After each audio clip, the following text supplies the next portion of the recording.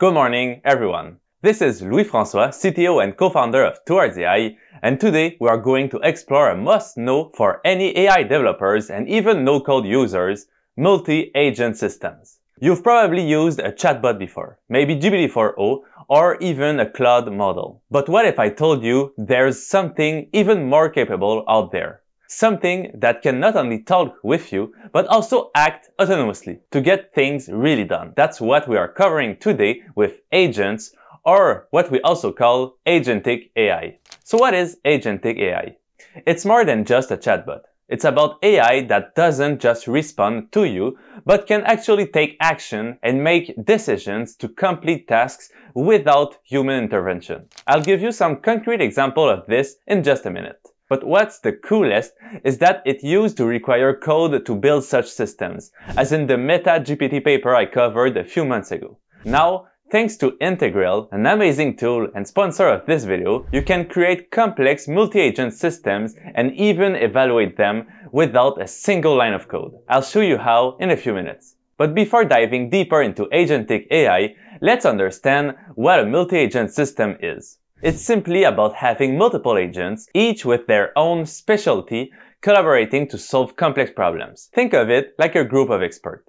Each one excels at a specific part of a project, and together they are able to achieve much more than any one individual could. Okay, but why do we need multi-agent systems at all? Well, one word: automation. These more complex systems can handle multiple tasks at once, like sending emails, organizing data, and interacting with external services, all simultaneously. Let's say you want to automate your entire workflow, from email management to posting social media content. A multi-agent system can coordinate all these activities without needing you to constantly provide instructions. It's basically like a more powerful version of ChatGPT, connecting it with various tools and capabilities it doesn't have, and being able to use adapted large language models for each task. This kind of capability is hard for a standard GPT chatbot to match, as those typically handle one response at a time. Here, agents can integrate with tools like ClickUp to generate images, or even work with other AI models to make your life easier. For instance, GPT-4o excels at handling multimodal interactions and real-time voice processing, while Qwen 1.5 is perfect for lightweight customer support tasks due to its ability to handle multiple languages efficiently, or using Claude for coding and writing, which is my personal favorite these days. It shows how different models have different strengths, and this is essential to maximize in a multi-agent system. Another example is using a smaller model like 4o Mini for easier tasks, or Gemini 1.5 Pro for managing large data contexts, which allows the multi-agent system to process entire books or large datasets effectively. Since you have multiple agents, you can use various LLMs for each task to reduce costs and delay and maximize performance, which can only be done in such systems. But of course, you'll want to be cautious about possible issues such as the increased chance of hallucination when multiple agents interact.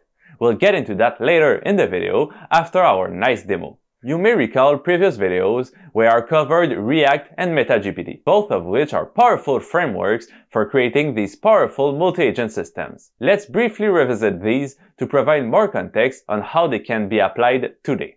React, developed as a method that combines reasoning and acting, is incredibly effective for multi-agent systems that require both logical thinking and practical actions. For example, an agent using React can break down a user request into reasoning steps before deciding what action to take, which makes it more reliable in situations that demand careful decision-making. By integrating React, multi-agent systems can play more thoroughly, reducing mistakes compared to reactive-only agents. Meta-GPT, on the other hand, is like having a team of GPTs that specialize in different areas and can interact to solve more complex tasks collaboratively through formatted outputs. Meta-GPT is ideal when different parts of a task need distinct expertise. For example, if you are managing a product launch, Meta-GPT agents can split responsibilities. One agent can generate marketing content, while another focuses on technical documentation. This kind of cooperative agent structure makes agentic systems significantly more powerful than a single LLM can. And here's how we can easily do one ourselves. In this demo, I'll try to replicate my work with a multi-agent system, or at least a part of it. As you know, I often cover new papers and techniques in the field on a channel. A part of what I do is to post on LinkedIn and Twitter to summarize the key insights from the papers. It requires me to read the paper, understand what the researchers did, if it's really relevant, and synthesize it all into clear bullet points or a nice summary.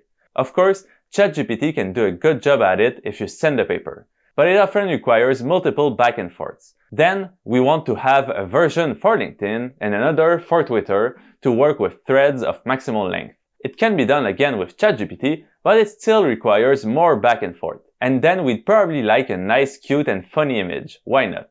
Again, more back and forth with DALL-E or another image generator of your choice.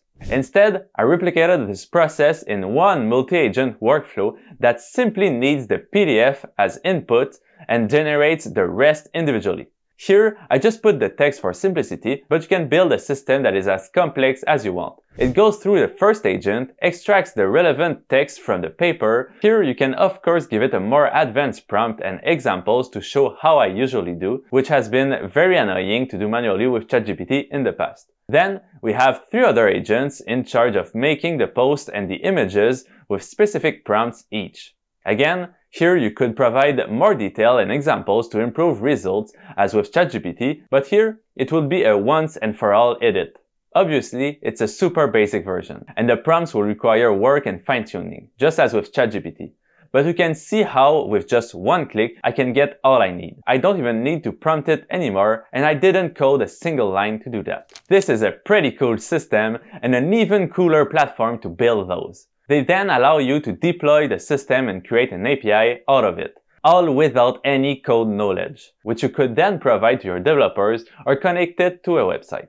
Now, it's crucial to remember that customization is key when building these systems. Each agent should have a well-defined role, and when you integrate with platforms like Integral, ensure you've tested it thoroughly, which is the topic of our second video with Integral.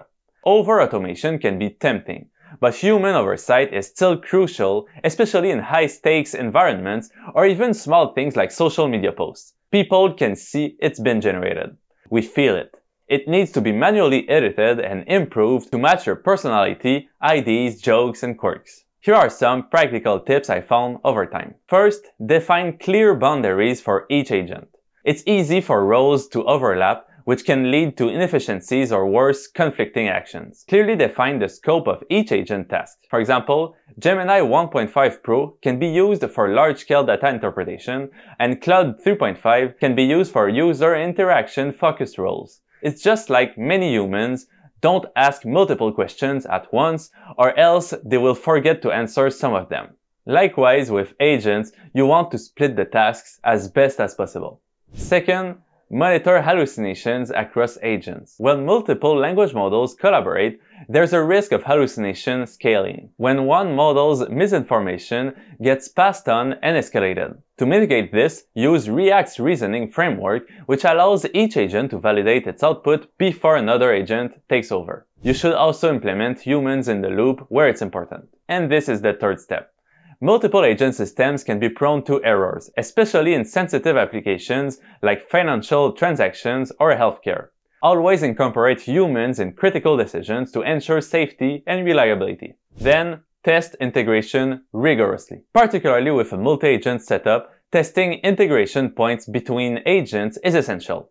Use tools like Integral to simulate various workflows and ensure agents interact smoothly. We'll see that in the next video on the channel. And lastly, avoid over-automation. It's tempting to automate every task, but remember that some processes benefit from human judgment or human taste and personality, such as the social media posts. For example, customer support can use Qwen 1.5 to provide instant answers, but complex issues should be escalated to a human to ensure accuracy and empathy. Always handle data with care, particularly with systems that interact with sensitive information. For instance, GPT-4o and Llama 3.1 have integrated moderation tools that can help flag sensitive content, but anonymization features like those in Integral are still crucial for privacy compliance. So just remember, As cool as all of this is, there are always trade-offs. Hallucination, over-automation, and privacy issues need to be handled with care. If you enjoyed this deep dive into Agentic AI, make sure to like, subscribe, and let me know in the comments if you try out Integral. I really love the tool and love the team even more. I definitely recommend checking it out. I linked it in the first link in the description, as they have a nice free tier to try building your multi-agent systems like this one. Thank you for watching, and I'll see you in the next one.